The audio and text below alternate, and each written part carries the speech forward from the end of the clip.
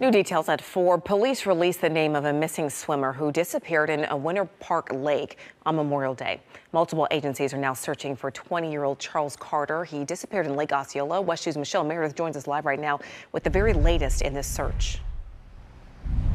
Well, we are here at Dinky Dock, which is right next door to Rawlins Collins, and also where a lot of search boats launched early this morning. Now, in particular, they are searching Lake Osceola, which is part of the Winter Park chain of lakes. That's where 20-year-old Charles Carter was last seen. Now, according to police, Carter was on a boat with friends, went swimming in the water, then disappeared. That was about 7:30 Monday evening on Memorial Day. Winter Park, Maitland, and the Orange County Sheriff's Office are all part of this search. Now, friends tell us his family, of course, is devastated and that Carter has been a student at a university here in Florida. Live in Orange County, Michelle Meredith, WESH 2 News.